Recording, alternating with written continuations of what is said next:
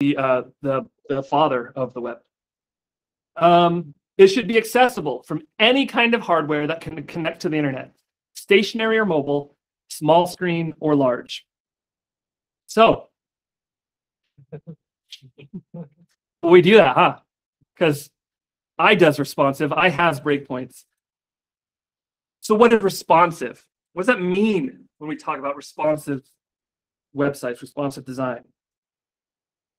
Is it using media queries to hide elements when the page gets small? Is it lazy loading your images without providing a no-script fallback?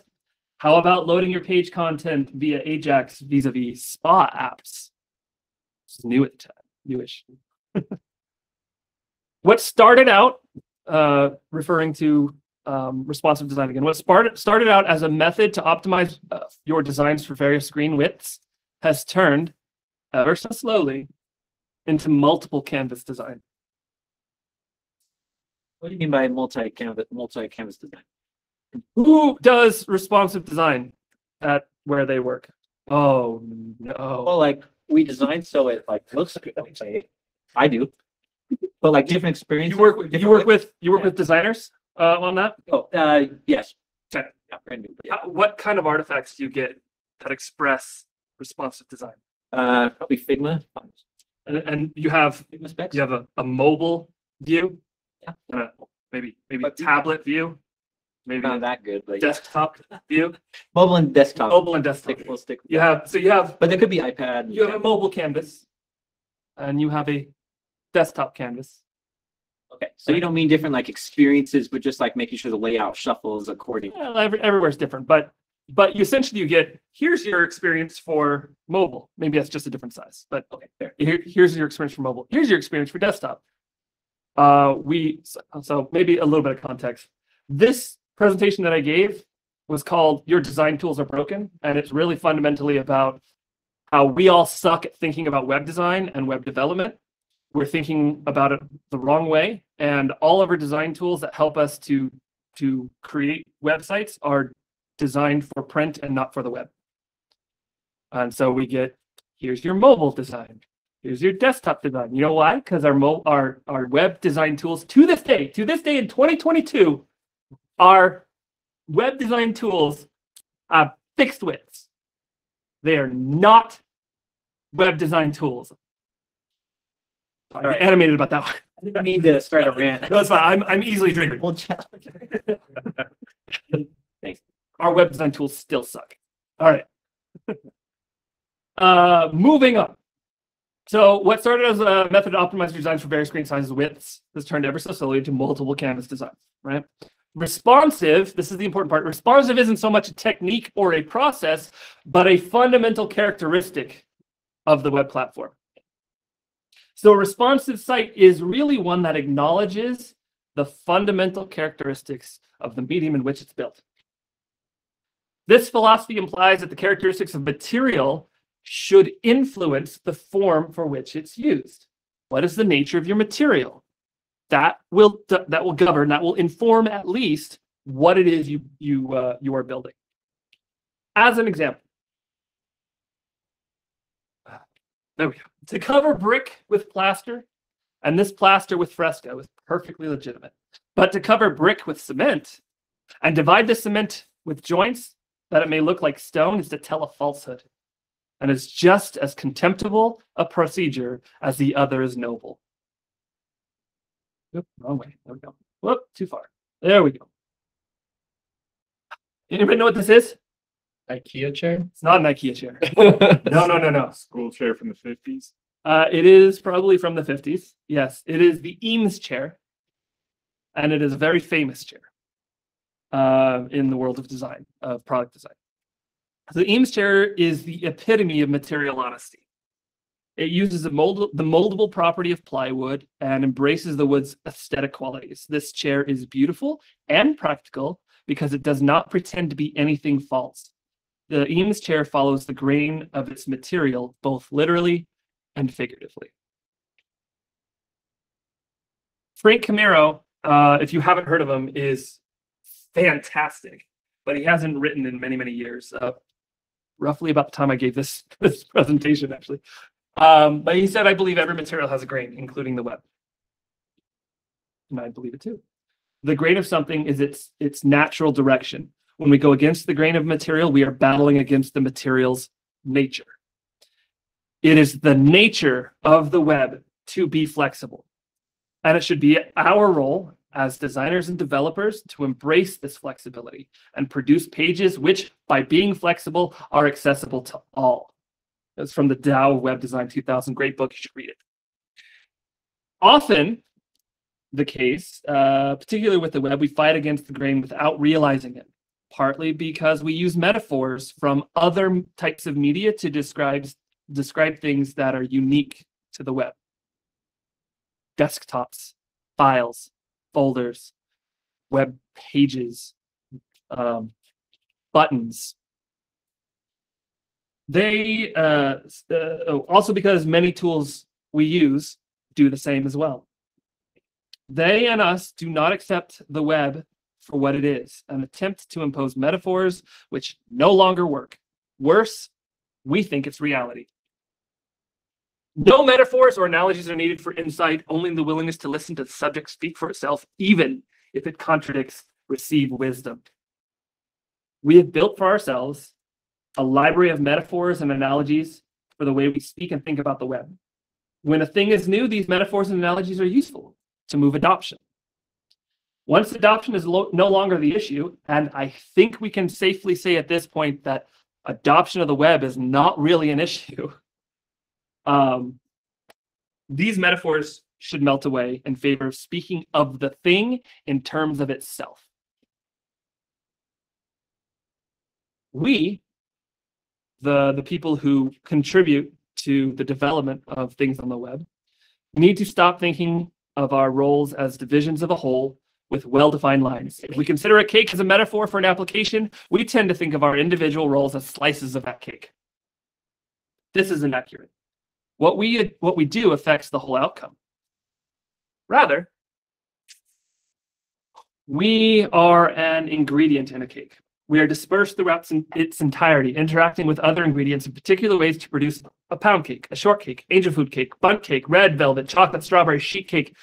There are endless possibilities of the whole when we operate as an ingredient. Who said that? Oh, me, just now. And 7 years ago.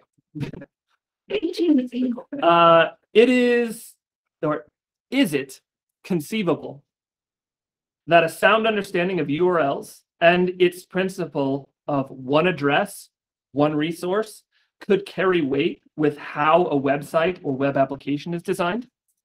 Is it possible that understanding the importance of semantically written HTML could have an effect on the structure of the API endpoints that we use to populate that structure?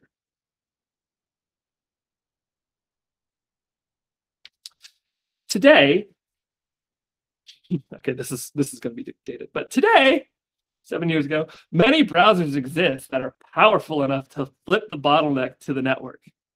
Meaning, 7 years ago, when this talk was given, it had become only recently apparent that the power to execute JavaScript within the browser was now greater. Was now no longer the bottleneck in the performance of an application. The performance of the application bottleneck flipped from executing JavaScript on the server or on the client, to network traffic. The network became the bottleneck approximately 7 years ago. In an attempt to improve, well, maybe 10 years ago, but we had some time before we just figured out spots. Right? In an attempt to improve performance and user experience, the application logic moved from the server to the browser in order to take advantage of the power of the browser and mitigate the bottleneck that was the network. So timeout, back to real, current time. Who listens to JS Party podcast? I figured somebody might, but okay, whatever. I was listening to, I think it's the most recent episode, and it was really fascinating. It was so timely because they did a little debate. The debate was, were spas a big mistake? And it was kind of funny and humorous and lighthearted and yada, yada, yada. But at no point did any of the people in the debate bring up this point, that there was a very important reason why spas came about. And it had to do with the fact that our capabilities within the browser had advanced greatly, but the network had not caught up. Where do we find ourselves now? We're in our 5th generation of wireless network protocols, which are super fast or can be super fast. Our wire connections are very fast. It is no longer always the case that a application's performance is bottlenecked by the network. In fact, often it's the other way around now. Often we have so much JavaScript, or our JavaScript is written so poorly that the problem is on the client again. And so some frameworks said, you know what, we can do a better job on the server.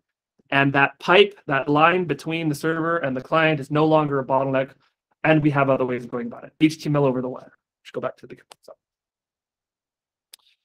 7 years ago. CSS.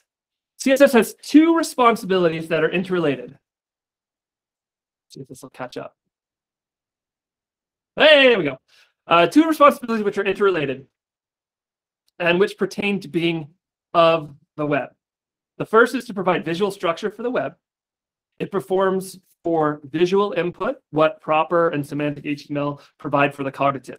Where HTML provides semantic, like structural meaning, CSS does provide visual meaning. They are really 2 sides of the same coin. I have a really good article about this and a presentation I gave at Utah.js 2 years ago called The Miseducation of CSS. I highly recommend you read it or watch the video because I'm right about it. The other responsibility that CSS provides is ornamentation. Don't let the label trivialize its importance, though. Ornamentation is not simply making things look pretty, as so many have patronizingly reduced the craft of front end to in the past. And unfortunately, with a move back to the server, I foresee this being a common refrain from engineers in the coming years. Oh yeah, I don't know how to make things look pretty like you do. You want to piss me off fast? That's how you describe front end. Ornament, according to Frank Lloyd Wright. You guys do know who Frank Lloyd Wright is, I hope. Great. Ornament, so you can trust him. You can trust that he's right on this, right?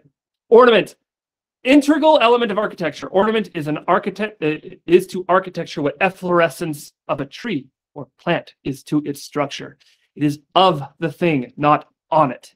Emotional in its nature, ornament is, if well conceived, not only poetry, but is the character of structure revealed and enhanced. If not well conceived, architecture is destroyed by ornament.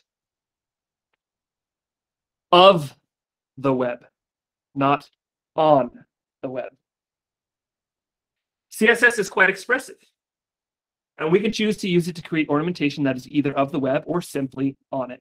We can choose to be materially honest with our CSS and our designs, or we can choose to rely on the falseness of outmoded metaphors. Steve Jobs, another semi-smart person, said it's not just what it looks like and feels like, design is how it works. So never let people reduce what we do on the front end to make things look pretty. So I have a question for you guys. How did that section hold up? Is it relevant today? I think it is. In fact, I would say there's not a single thing in there that I would retract.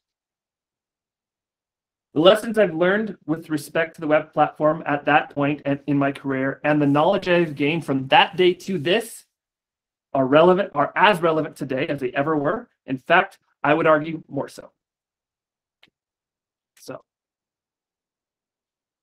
Let me ask the question. Just switch back over here to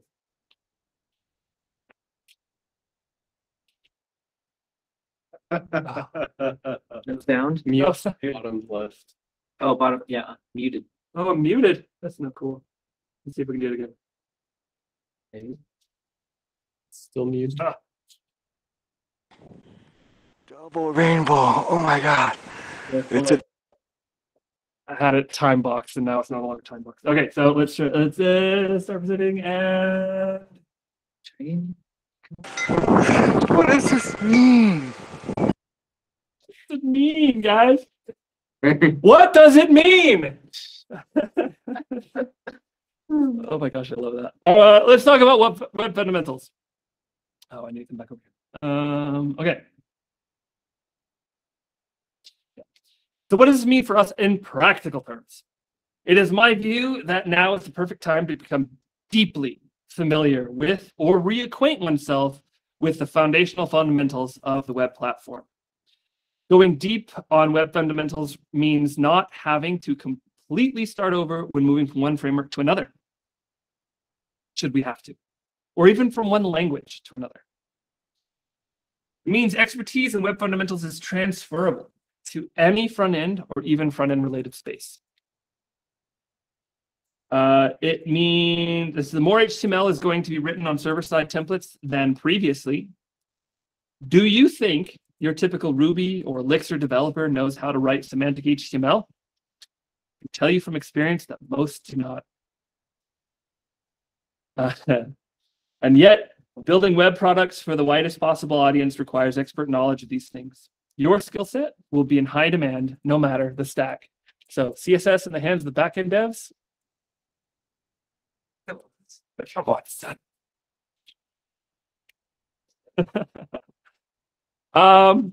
I think it's important to note that this ain't your grandpa's web platform anymore.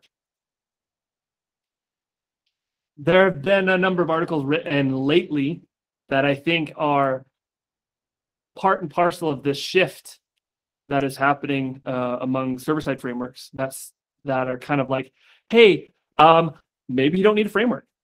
Hey, maybe the web platform actually has just about everything you need. Now, I'm not making that case. You definitely can do that. I'm not saying startups should like, oh, just vanilla JavaScript only. I think it requires a certain degree of expertise. And I think we as a community, as a profession, are on balance not ready for that. I hope we become ready. I don't think we're there. But that's why I'm talking about this right now, web fundamentals. Such as SEO, or if you have concerns such as SEO, ADA compliance, internal tooling for customers, support teams, support for power users, accessibility, internationalization, customization, mobile devices, VR, or things heretofore unimagined upon the web platform, then you have these concerns. We can be concerned with semantic HTML. Some things that you could choose to become a greater expert in and add value to yourself and your profession, to the company that you're at, or just generally be better at your craft. Semantic HTML means ARIA. And do you guys know what the first rule of ARIA is? Max knows. Max, what is the first rule of ARIA? Don't use ARIA. Don't use ARIA. Meaning,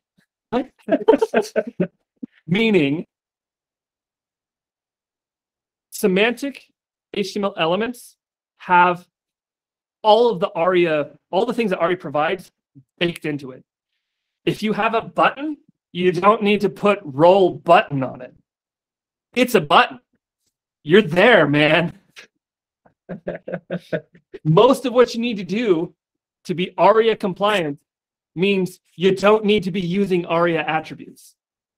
ARIA attributes largely are for when you can't use semantic HTML, which ought to be pretty few and far between.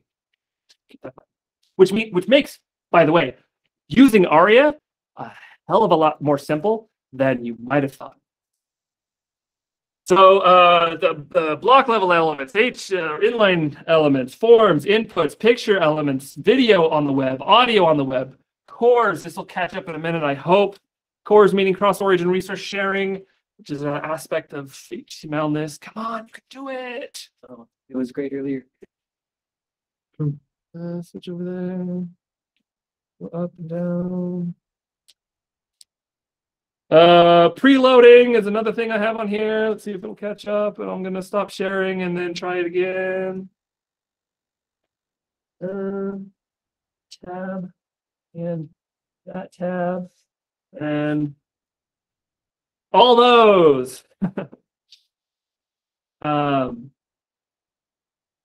CSS concerns that you may want to refamiliarize yourself with. Layout rules. Decoration rules. This goes back to the two-sided coin of CSS and the fact that you need to go read the miseducation of CSS on my blog, 365jsthings.tech. Go check it out. It's great. Or go to 2020's Utah.js conference and watch the video there on YouTube. CSS has two aspects: positional rules, layout rules, and decoration or ornamentation rules, and you should not mix them. So orient yourself with what those rules are. We have CSS variables, guys. We did not have CSS variables 7 years ago. If you were not deeply familiar with CSS variables, I promise you they're way cooler than they seem. They're not Sass variables in the browser. They're way better than that. Flexbox, grid. Aspect ratio. Who's familiar with this rule? Who's used it? It's phenomenal. It's crazy how something so small is so brings so much joy. It's like this stupid watch, which I waited forever to get because like I got a phone. It does everything this watch does. Why do I need the watch? Just pull it out. But it's like it brings me so much joy. Aspect ratio does that too. CSS Houdini. Who's heard of this? Really cool. A low level. But if you're super geeky, get into CSS Houdini. You ever wanted to do custom CSS filtering, like masking and like crazy, or like color, like shifting and stuff? CSS Houdini lets you do that. Color functions, which are coming. If you want to, let's get even more specific. Let's get more specific than that. CSS selectors. Are you familiar with the universal selectors, with type selectors, with class selectors, with ID selectors? Guys, attribute selectors. You know what you can do with attribute selectors? It's crazy. I didn't even know about this one until this talk. The I at the end, you know what that does?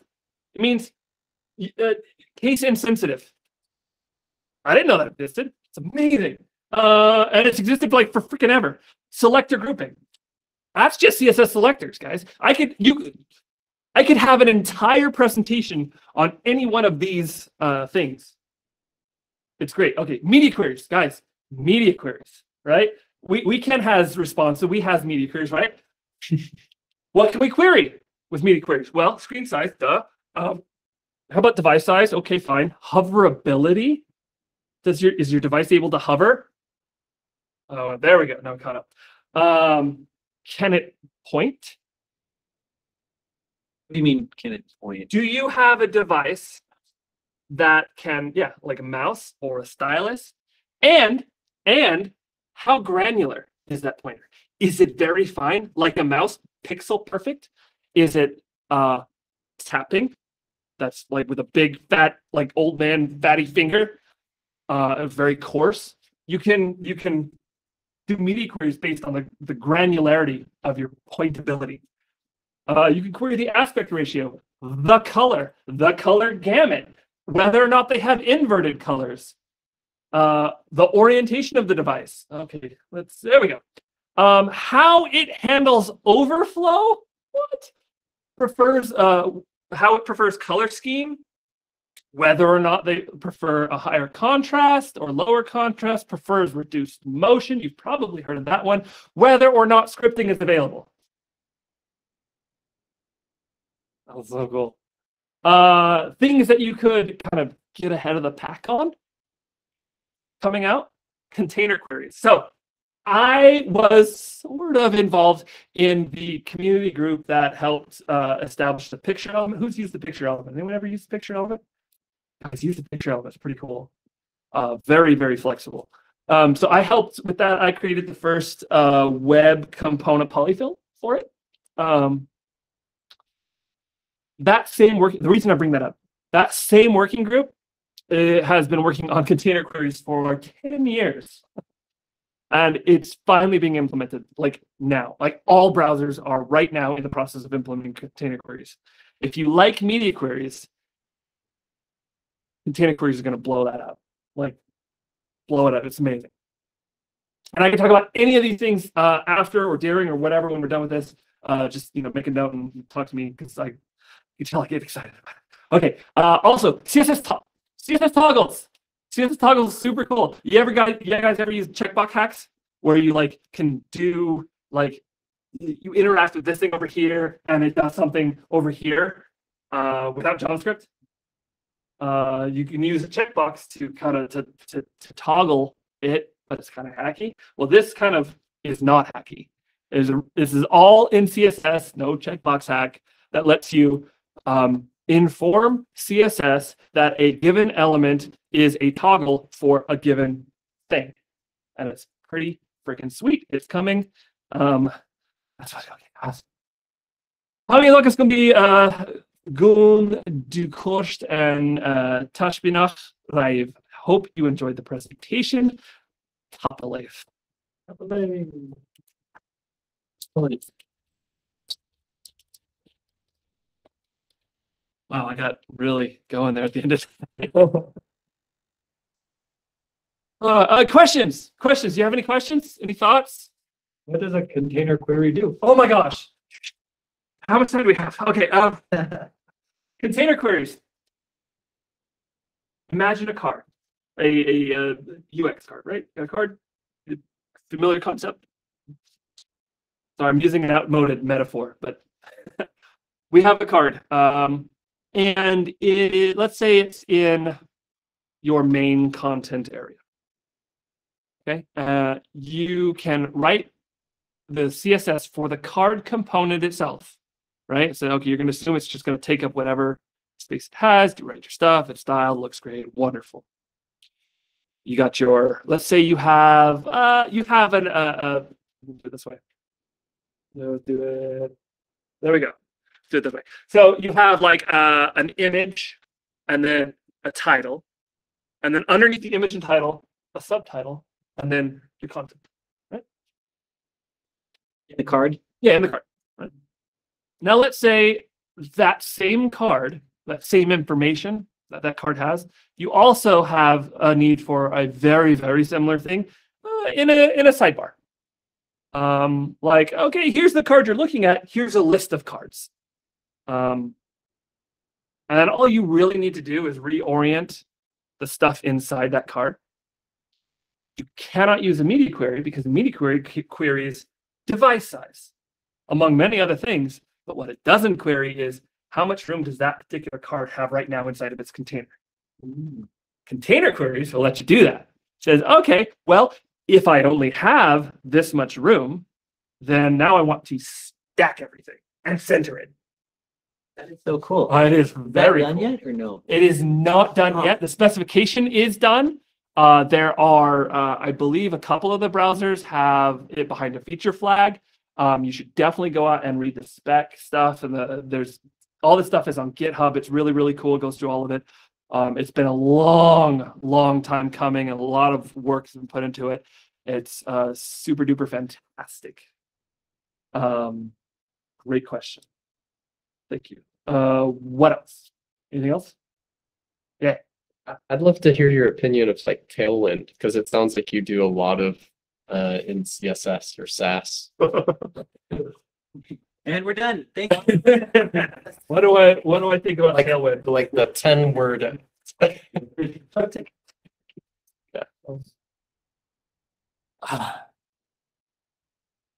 Do you want my emotional response or my logical response? Logical. My logical response. Okay. My logical response of Tailwind is if you are an organization that needs to produce an MVP really fast, then tools like Rails and Tailwind are probably the way to go, because you can have a person can know enough about all the things that need to be done to get that up quick and fast. Tailwind is not scalable to an organization that as it grows. I will probably die on that hill. Elaborate. That's his bold claim.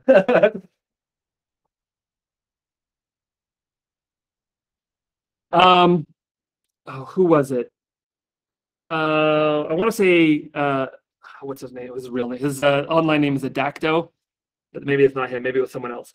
Someone fairly well known in the CSS community. I can't remember who it was right now. Made an observation. Maybe it was Luke Wablowski. I can't remember his last name. Made an observation about Tailwind, and he also does not care for it. He said he thinks it comes down to kind of similar to how you think about programming, and why one might lean object-oriented versus functional. You are a person who likes to be prescriptive, then Tailwind probably feels comfortable to you. If you are a person who likes to be descriptive, then Tailwind will probably feel very uncomfortable to you. And that is just about the most charitable explanation of Tailwind that I've been able to get behind. So yeah, that's I don't know if that answers your question. It doesn't actually. I didn't say why it's not scalable.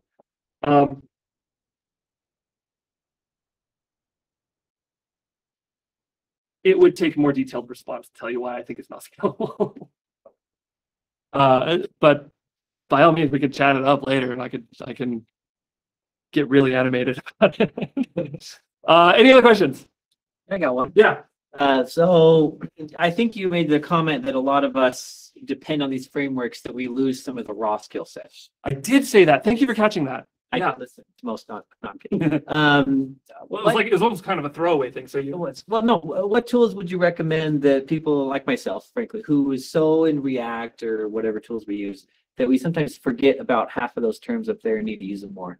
You know, I've done like, well, I haven't done, but I've heard of 100 Days CSS kind of as an example to like really get raw. But that doesn't teach you the latest. That just I think it's different for every person and how you learn. So, but I can tell you what I do. I subscribe to not as many, but as many good front-end related newsletters or web development related newsletters as I can. So the main ones, front-end focused that I subscribe to, JavaScript Weekly, Responsive Design Weekly. I stopped, or it stopped. I forget which. There's CSS Weekly, which is a good one. I've heard of any of these. These are great. These are great. I was actually recently in JavaScript Weekly in the tips, and I had my first sorry, tangent real fast. I had my first viral post. The first post I ever did, it got on Hacker News. Those people are terrible. I never want to go viral again. I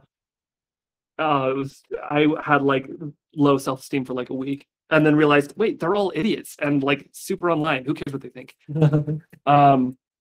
Anyway, it was a controversial topic though. It was why I avoid async await. So if you want to have that conversation later. That's anyway, so newsletters I find really useful.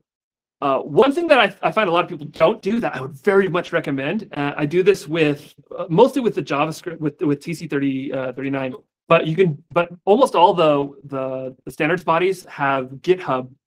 They track their stuff on GitHub. Go and read the proposals. Go and read the work that's being done on there. It's a lot of it. You got to slog through some like technical crap, but a lot of it's really cool. You can read the overview, like this is what we're trying to do. Wow, that's really freaking cool. Records and tuples coming in JavaScript, guys. It's going to change the way you write React. I promise you.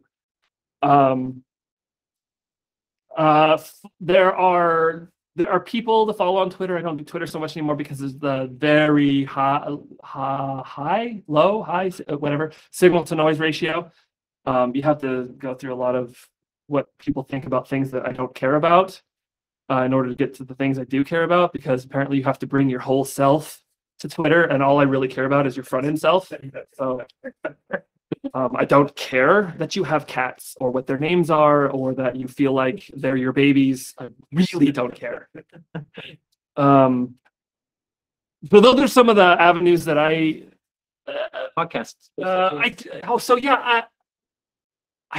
I have not found a podcast on front end related stuff that I find good.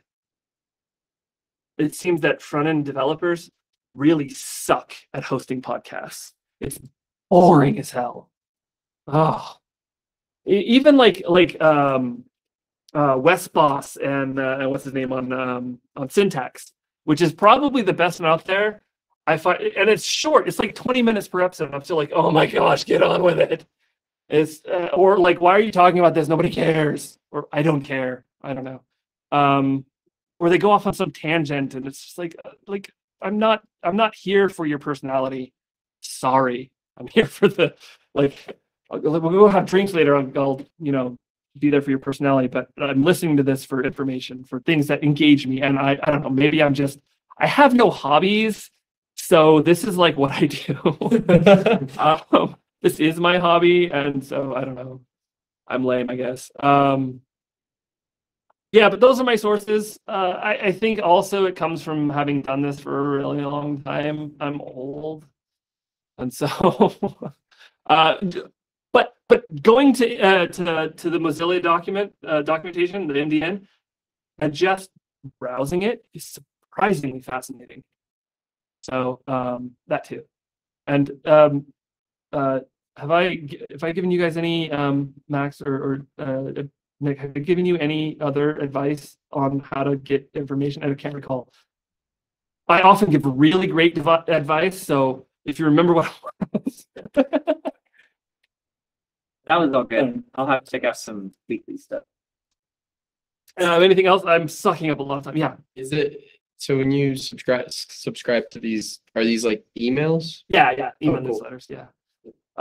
You could probably just, pick a thing weekly, and you'll find, oh, it's a newsletter. Yeah, I'll put in my. Or if you don't want to give me your email address, you can always just go to the website and see the whole back catalog of it all.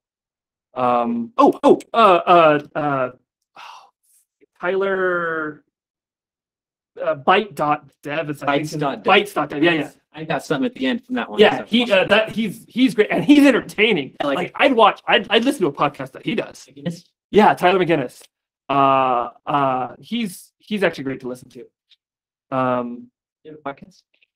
He has a YouTube channel. Oh, the CSS Weekly guy actually has a YouTube channel now too. But again, I watch him like the presentation style just doesn't hook me, is what it is. I don't know. I like Tyler's humor though. And you guys ever watch Fun Function back in the day, a couple of years ago? He could put on a good video, right? I could listen to a podcast by him, but then it started getting all like it was very narrow. Like, here's how you do this thing, and then become, here's some philosophical stuff about. It's like, yeah, I don't know, man. So I don't know. But here I give this presentation that's all philosophical. So I'm a total hypocrite. Yeah. Any questions? Any questions from online? And how would I know? I could probably hear you, right? Yep. Okay. Come right up. Any? No, everybody's on mute. They're probably like, I don't know, doing something else, playing Wordle. Yeah. I'm trying to figure out how to say this. So you mentioned 7 years ago that the bottleneck was on the network side, right? Yeah. And that was why everything transferred over to the front end. Yeah. And then now when that bottleneck kind of was, no longer a thing, things start going back to the server side. And I'm wondering, like, if you're to be like a level higher, like a layer higher, and kind of see the forest through the trees, do you see any like rules when it comes to Yes. like Oh, hell yeah. path of least resistance sort of thing? Oh, absolutely. Yeah. So this is all market forces, right? And incentives. As technology improves in one area faster than another area because of whatever advancement, then the need to adjust will happen. This pendulum swing between fat client and thick client is going to keep happening. This is not the last time it's going to happen. it's like, yeah, I mean, the lifting yourself up and looking at the higher level, the forest through the trees, or whatever the saying is, it was this presentation. It's the web platform. That's the thing. It's always going to be a thing. And it's not just, and the web platform is not just the technologies that we have. It's not just CSS, JavaScript, and HTML. There we go. And a key thing that was in this presentation originally that I didn't talk about because it's quite what this was about, was also URIs. URIs are a key important aspect of the web platform, and I kind of mentioned it here. One resource, one path, one URL. What SPAs did, for all the good things that SPAs did, and SPAs really advanced front-end development generally, and turned us, it allowed us to be perceived as just as capable as back-end engineers, which I fought for most of my career against, where I would have to school back-end engineers on how to do their job, and they were shocked because you're just a front-end engineer, you just make stuff look pretty. And also, in the same breath, I don't understand CSS. It's so hard. Like, which one is it, dude? Like, you can't have it both ways. But whatever. See what it does? One resource, one URL. SPAs broke that, or at least allowed us to break it, and we really ought to get back to that. The state of any given view on the web ought to be reflected in the URL, because those are shareable. And as Tim Berners-Lee said, we want to be able to share anything. Yeah. I think another motivator from back then was also SEO. At least it seems to me like as we've moved, people wanted to make their marketing sites with React and stuff, right? And then they cared about SEO, and so then they had to do server-side rendering, and then we just went from within. So I guess yeah, there was definitely some of that. A lot of work went into Google. Had some pretty bad ideas in how to deal with that. Like, it was only pretty recently they finally sunsetted. What was that horrible thing that they had everyone do? Crap, what was the name of it? What was it? No, well, yes, that was, but unfortunately that's not sunsetted. No, it was, gosh dang it. You had to essentially rewrite every page in this like proprietary HTML. AMD? Yeah, no, that's what it was close. Not AMD. It was, really, it was like You're that. close on chat. Oh, what was it? He said AMP on chat. AMP. Did you say that? Yeah. Sorry, my bad. AMP. Yeah, AMP. That's right. Oh, it was awful. That was just terrible, and marketers revolted finally, so they got rid of it. Yeah, I should have the chat open. That might help. Yeah, thanks. But that was an attempt to deal with that. There was dang it, what was it called? I want to say micro data. That's not quite right. But it was kind of along the lines of ARIA, where you can mark up your HTML with metadata about it so that Google and search engines could parse it and like really get into like the meat of what's going on. But that's not quite what we're talking about. Eventually, Google just decided to execute JavaScript, and it turns out that works great. So yeah. Anything else?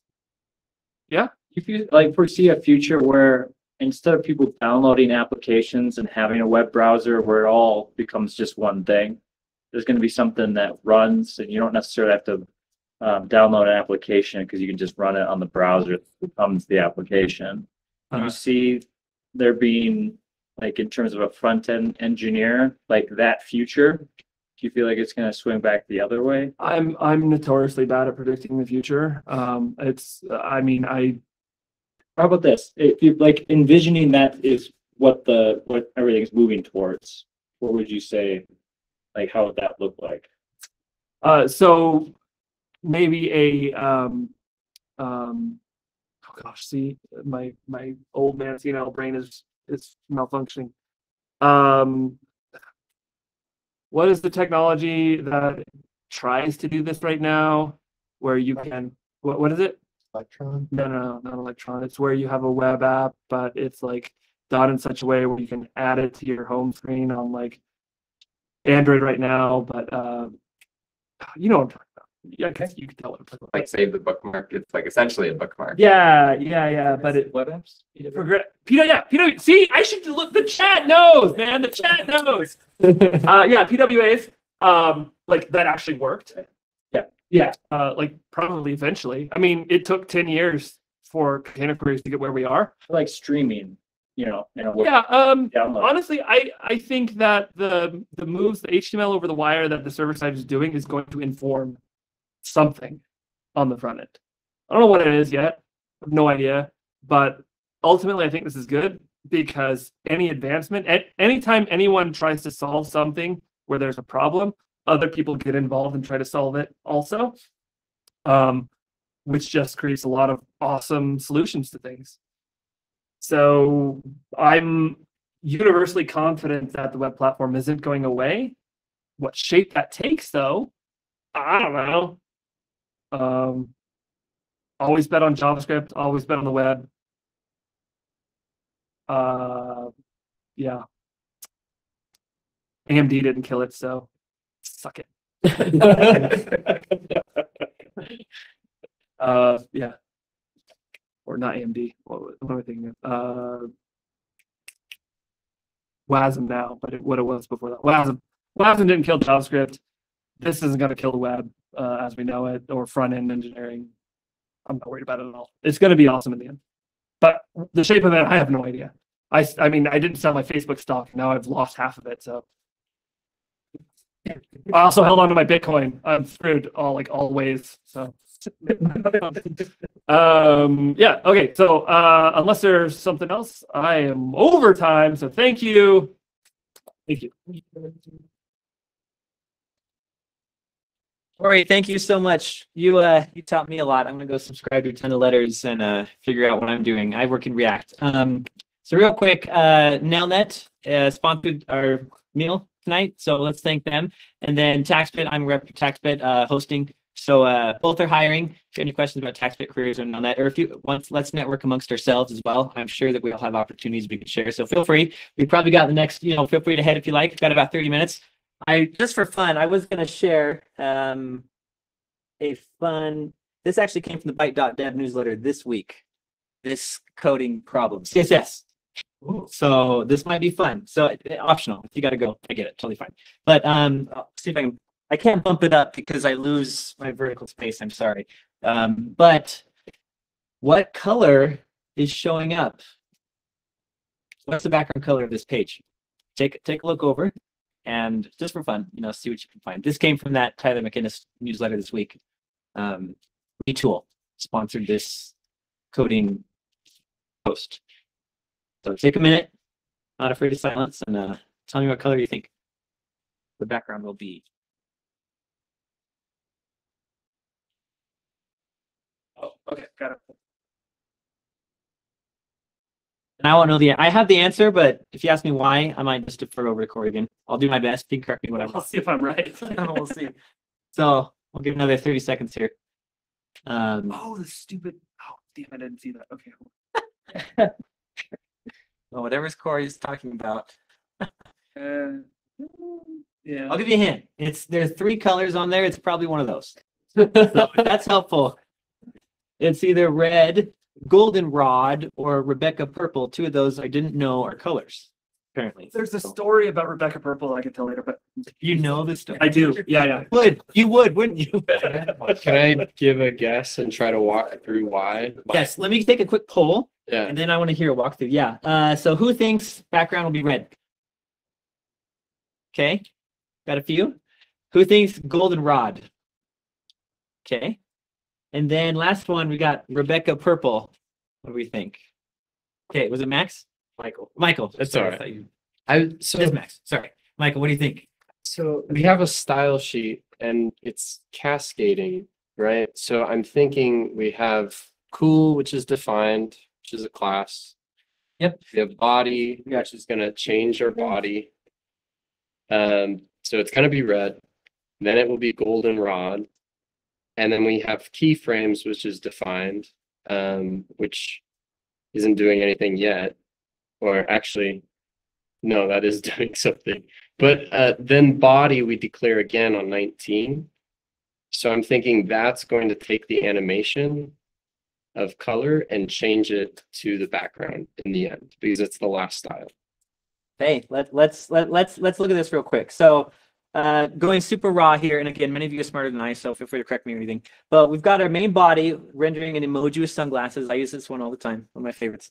Class of cool, right? The cool class is defined here, CSS syntax, period cool, that's defining the class. And we're saying that that background is going to be red. But wait a minute, we're also specifying that the body element has these properties, margin and background. The background being the property that will, you know, have goldenrod, but it's also suffixed by a exclamation bang important. Thank you. Said that. So if it were just those two, I'll tell you it will be the important goldenrod, because important means that regardless of CSS specificity, it will be chosen first, right? Then, and this is a little beyond me, but I read the answer so I can explain a little bit. Keyframes come in. So what is keyframes doing? This is a decorator, is that right? Or is this a, I don't know the term for it, but it's defining keyframes of color, okay? And then we're saying that we're going to change the color to this background of Rebecca purple. And then this color keyframe is referenced here by the name, I believe. And then we're saying, like, you know, in 0 seconds, like right away, we're going to do linear movement. And then frankly, I don't know what film mode does. I'm sure it just renders it sooner. Like Film mode is maybe someone does know. where what it looks like after the animation is complete. I would guess like before. It's kind of like a So since greater than. Where do you begin in that? Is like, because an animation could, when it completes, it could begin at the beginning and like Yes. halt there, or it could halt at the end. And this is just telling. I'll halt at the end. That's what I thought. Thank you. That's good. It's good to know. So ready for the answer? The answer is Rebecca purple. And here's the brief exclamation here. The important overrides that suffix we talked about. Any other background colors on the element, but the animation keyframe overrides the background property even with important. That means the background color is actually Rebecca purple. This bug is using important in the first, or the bug in this problem is using important in the first place. We typically try to avoid that. It just makes it messy and hard to debug when there's some importance somewhere in your stack and you're wondering why your CSS isn't showing up. It's because someone put important on something way sooner. So basically, animation keyframes can override important, and I didn't know that. So, you know, if you have questions, I'm not the guy there. But these are signs your CSS is difficult to maintain, will likely give you problems in the future. Better solution is to use appropriate classes and specificity rules. Who's heard of CSS specificity? Oh, I didn't put that in my thing. Yeah, that's one you could add. Specificity. It's like you know, what overrides? You have the ID of the element, the class of the element, the attributes of the element. Maybe specifying multiple classes over and over again can improve specificity. It's pretty nuts. You know, take a look at it. Again, I'm no expert, but It's actually a really cool, really easy formula to follow if you wanted to. 1 in 10 or Yeah, like that. yeah. Tens. Yeah. So check it out CSS specificity if you want to toggle that with all the notes you made. So, but yeah, I just thought that would be fun just to wrap up. You know, fun little problem. So yes, I will leave that up. Then feel free to take a look now that we've seen. But thank you all for coming. Appreciate it. Second Tuesday of every month, we'll be here again. Looking forward to having everyone. Feel free to spend 20 minutes to network and chat with Cory. He's done a great job. So let's once more give him a quick round of applause, and then we'll head out. Stop it, not yourself. And online, we can hear you too if you want to pipe in and ask any questions. Just feel free to unmute and ask. Network from afar. Or clap in the chat. Love it. Thanks, Chris. Thanks, Manuel. Yeah. The reason it's good is because that important is setting it regardless of whatever background is set. But because the keyframes is a future state. That's exactly my reasoning as well. Like animations wouldn't work if they can't override specificity in the animation. Yeah, and since it leads forward. I interpret this as like on like first render. Yeah. Is what makes it. That's And then exactly from there, like I wouldn't think anything else. So I don't see it. I don't know if that's accurate, but that's my intention. Right. Yes, yes. For you. Of course, I got it wrong. So I haven't. What's that?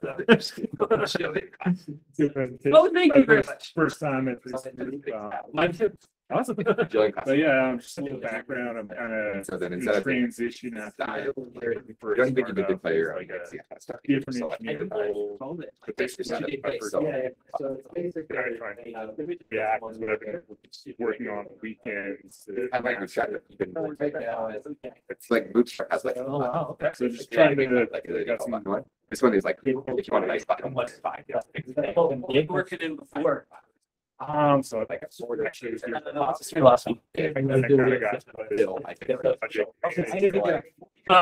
Where's Nick? It's a little different. Oh, yeah. So Nick, again, it was just right there in the same number 13. Oh, yeah. It's Like a whole bunch of- just kind of first dev role. And- He was a product manager for a while and was like, yeah, it's fine. You're right, though. He just got it. So You're easy on both. See, you're- That's what I was thinking. That's why I felt like I got chance. Like I went to an engineering role and I actually got to do some cool stuff with Python and I've been going to JavaScript. you know, so they basically. Yeah. You know, Bootstrap is because when you get to multiple, it's like you want a table, it's like this is a table, and I want a stripe, and it's like, I get you just adding Last week, specific up. Still like things like that. I knew well and stuff. I knew how to make it already. Just, you know, someone's watching. Yeah.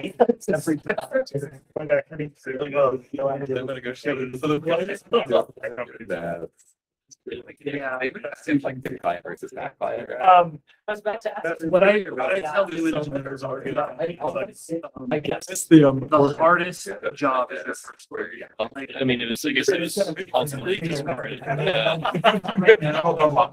Never started figuring that out. I never understand companies don't see the one like that because I don't know why, because I was 5 years from now, 10 years from now, when they're more like talented engineers, it's precisely because nobody invested in the junior engineer.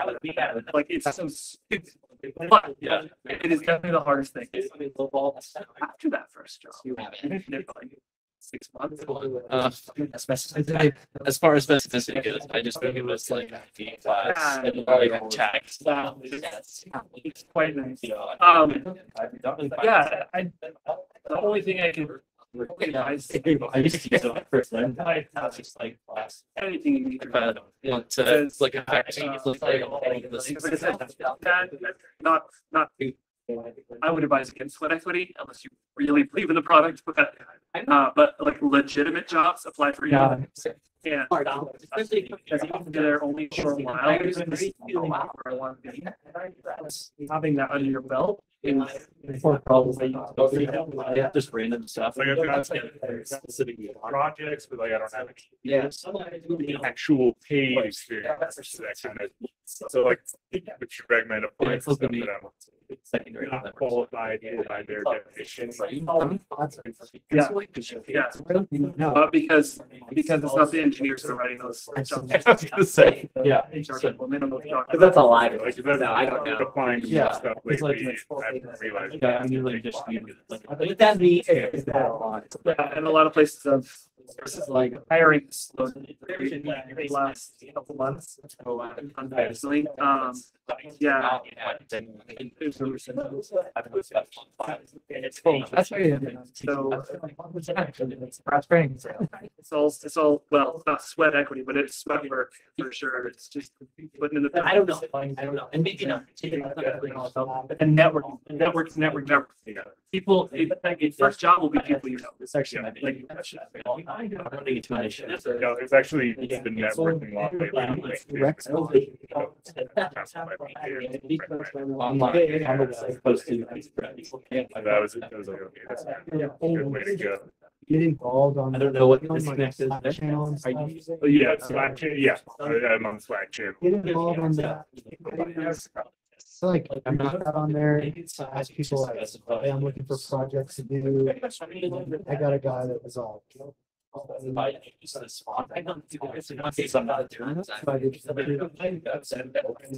Work through like Upwork or stuff like that. I've had time for it. Great. We're looking for it. That is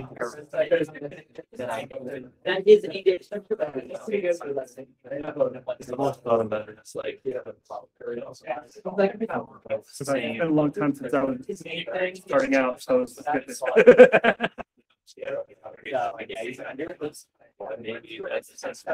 Because like the last few days, especially after that interview, it's just like, I would try that. no react. I know, like, I thought the same thing. Oh, yeah. You're probably not gonna get a lot of mileage out of like learning algorithms, honestly. I would better writing JavaScript. Go to like UMDC and write it. So it's with a bunch of examples and frameworks and stuff. It'll give you the specifications. Here's the app. Pretty your wet aspects of it.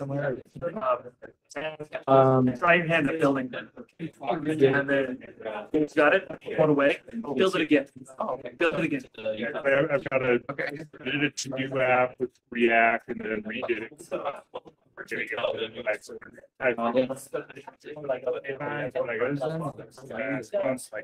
lot of my research. Yeah, I think that's a good idea. I mean, like, learning piano. And every year we do the recitals. They're like, oh yeah, I know the song. I know it. I think recital. Do it up. Because they didn't practice enough because they think they knew it. And that's what happens in the interview. Like, you do know it. You do know it. But like, there's so much adrenaline and pressure and stuff. Like, I can type. I know how to type, but I get in front of like Matt sitting next to me while we're pair programming, and all of a sudden I can't spell my name anymore. Like, dang, why is my finger not working? This happened in front of people. It's muscle memory. In the end, like,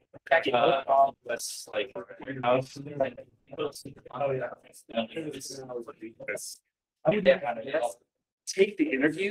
Because Those are the hotbeds and stuff. bad look at it. It's just like this probably great. Anyway, I would look at a bunch of places recently have started. I was just gonna see. Programs. I know Gabby just started one, and Facebook just started one. the other problem I got to deal with is spot that without insurance. Yeah, you almost have to do that, like keep a day job and then try to get. Basically like stay. That's enough. Getting more time, but yeah, no, it's 60 hours a week. One thing I need to do. Communication, whatever, and it'd be like, guys, like, look at the bit of It's like basically. it's just like, oh, you didn't get it done quick.